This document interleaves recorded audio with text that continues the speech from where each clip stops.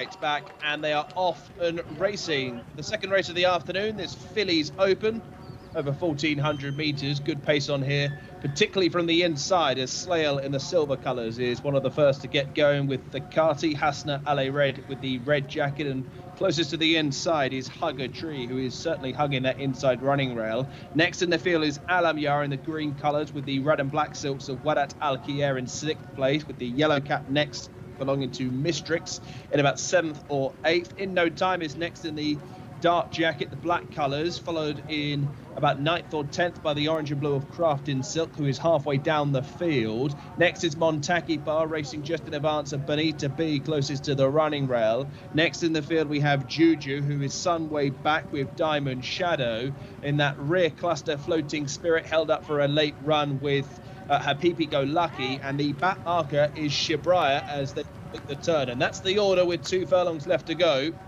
And Edat now has an eye on the lead. Camillo Ospina are about to deliver Edat wide around the turn of Hasna Ale Red. This is the leading pair with Wadat Al Kier every chance in 3rd place. The Carty under the pump in 4th. Then comes Alam Yar picking up well his Pretty Flag, and down the centre Montaki Bar. Habibi Go Lucky is getting going with Bonita B. We go inside the final 100 metres, and Hasna Ale Red is game on the far side, but Edat is responding to Camillo Ospina's urgings. Edat this side of Hasna Ale Red, and Edat down in grade takes full advantage, just getting the better of Hasna Ale Red in the closing stages. Bonita B up for 3rd, and Floating Spirit past many rivals.